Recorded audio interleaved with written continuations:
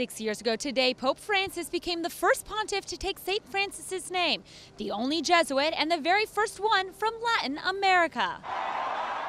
This white smoke signified a historic moment for the Catholic Church.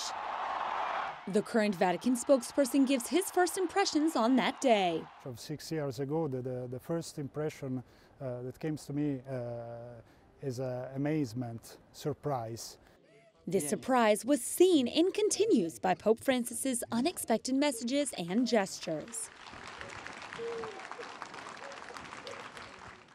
Come vorrei una chiesa povera e per I poveri. In addition to caring for the poor is his passion for welcoming refugees.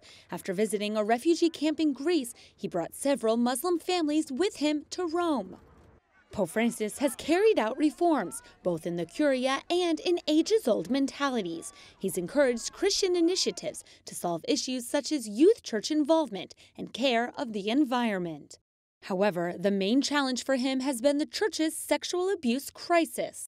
His commitment for peace, for dialogue, and especially his commitment to confront the scourge, the terrible scourge of abuse on minors. And I think that this is an example for every one of us. With all this, he hasn't slowed down in his travels, with upcoming trips to Morocco, Macedonia, Bulgaria, Romania, and perhaps Japan this year alone.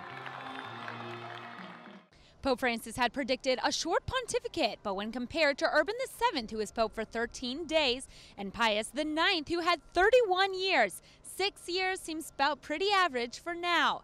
At the Vatican, Melissa Butts, Currents News. Back to you in New York, Liz.